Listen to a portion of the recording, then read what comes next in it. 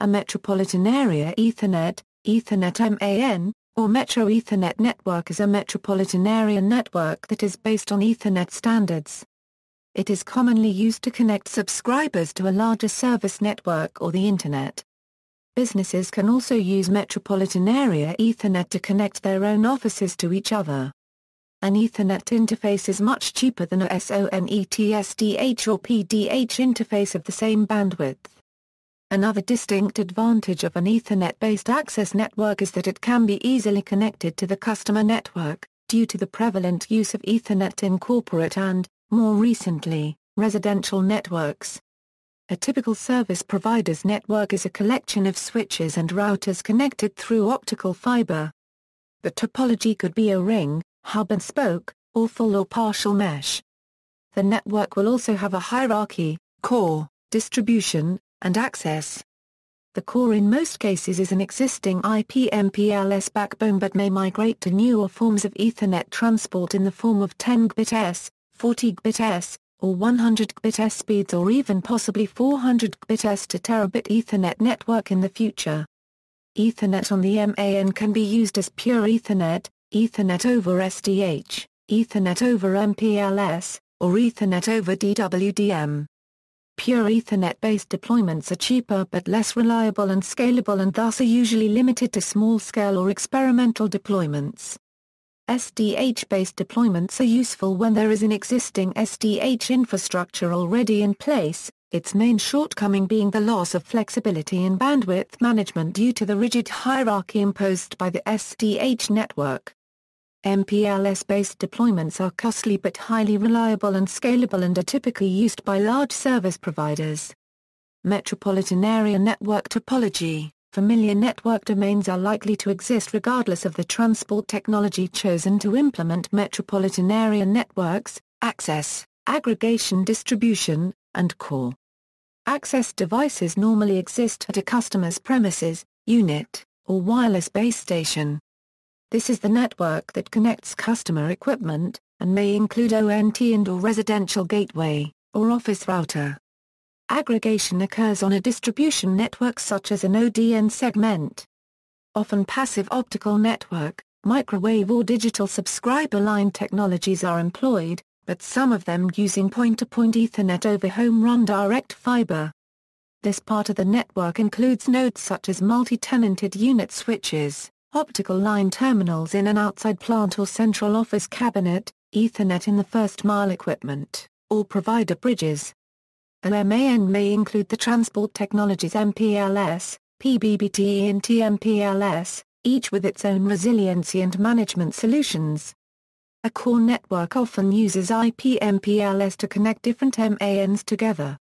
Much of the functionality of Ethernet MANs such as virtual private lines or virtual private networks is implemented by the use of Ethernet VLAN tags that allow differentiation of each part of the network. Logical differentiation of the physical network helps to identify the rights that the traffic has and to ease the management of hosts' access rights with respect to other users and networks. MPLS-based Ethernet MANs. An MPLS-based Metro Ethernet network uses MPLS in the service provider's network. The subscriber will get an Ethernet interface on copper or fiber. The customer's Ethernet packet is transported over MPLS and the service provider network uses Ethernet again as the underlying technology to transport MPLS. So, it is Ethernet over MPLS over Ethernet. Label distribution protocol signaling can be used as site-to-site signaling for the inner label, and resource reservation protocol traffic engineering or LDP may be used as network signaling for the outer label. One restoration mechanism used in an MPLS-based Metro Ethernet networks is fast reroute to achieve sub-50 milliseconds convergence of MPLS local protection. For each deployment situation, the benefit versus cost of MPLS must be weighed carefully. So if not implemented on a carrier's distribution network, there might be more benefit for MPLS, the core network. In some situations the cost may not warrant the benefits, particularly if sub-50 milliseconds convergence time is already being achieved with pure Ethernet.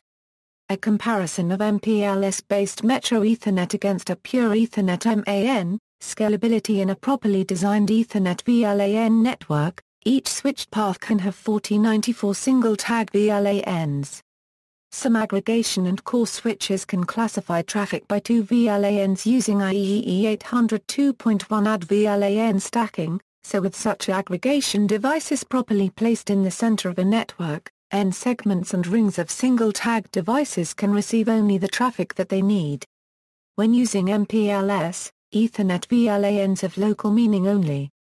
Same scalability considerations apply to the MAC addresses where in a pure Layer 2 Ethernet MAN all MAC addresses are being shared across the network, although this issue can be managed by smart network design and choosing switches with MAC tables sufficient for the size of network segments. Resiliency. Pure Ethernet network resiliency relies on spanning tree protocols STP, IEEE 802.1 WRSTP or IEEE 802.1's MSTP, while MPLS-based MANs use mechanisms such as MPLS fast reroute to achieve SDH-like convergence times. Metro Ethernet can also utilize link aggregation or resilient packet ring where appropriate to add link redundancy and recovery in distribution networks. Some Ethernet vendors are STP convergence is also sub 50 milliseconds, but this convergence time may vary from vendor to vendor. Ethernet protection switching is also standardized in ITU-G 8031. Multi-protocol convergence, with the maturity on pseudowire standards and MPLS-based Metro Ethernet can backhaul IP Ethernet traffic together with virtually any type of traffic coming from customer or other access networks. While this could be more challenging in a pure Ethernet scenario. End-to-end OAM, MPLS-based MAN offers a wide set of troubleshooting and OAM MPLS-based tools which enrich service providers' ability to effectively troubleshoot and diagnose network problems. These include, for example, MAC ping, MAC tracer route, LSP ping, etc. However, there are now Ethernet OAM tools defined in IEEE 802.1 AB, IEEE 802.1 AG and Ethernet in the first mile for monitoring and troubleshooting Ethernet networks. EOAM is a protocol for installing, monitoring, and troubleshooting MANs and WANs. Ethernet over wireless. Some service providers deployed Metro Ethernet networks using fixed wireless technology. These networks commonly are engineered with a majority of the network traffic using a mesh of multi-point and point-to-point microwave links. Carriers have more recently been referred to as Metro Wireless in many cases. Metro Wireless providers in many cases are able to produce shorter installation times due to less permitting and procedure necessary. Many consumers now rely on this type of technology to allow Internet access in areas where local telephone companies and cable companies do not or will no longer service due to copper theft or other business reasons. Metro Wireless is also commonly used as a true redundant path to the Internet for Metro Ethernet diversity, as a growing portion of U.S. businesses are investing in fixed wireless circuits for redundancy. Metro E-carriers. In late September 2007, Verizon Business announced that it is implementing a Metro Ethernet solution across Asia-Pacific including Australia, Singapore, Japan and Hong Kong using Nortel equipment. In May 2011, Comcast announced that it was launching its own Metro Ethernet line of services to business customers in the United States. Also specialized SMEs such as Metro Optic provide Metro Ethernet solutions alternative to large carriers. See also, Carrier Ethernet. References, EANTC.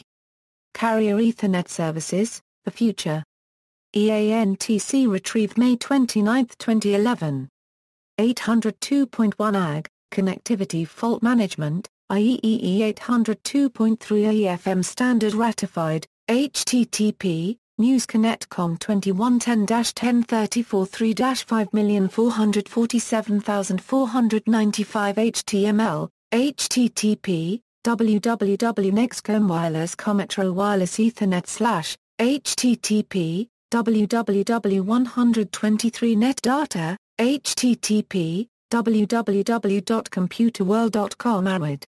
1,898,868,494. FP. 16. FPID. 1, Lawson, Stephen. Comcast rolls out Metro Ethernet. Telecom and Cable News.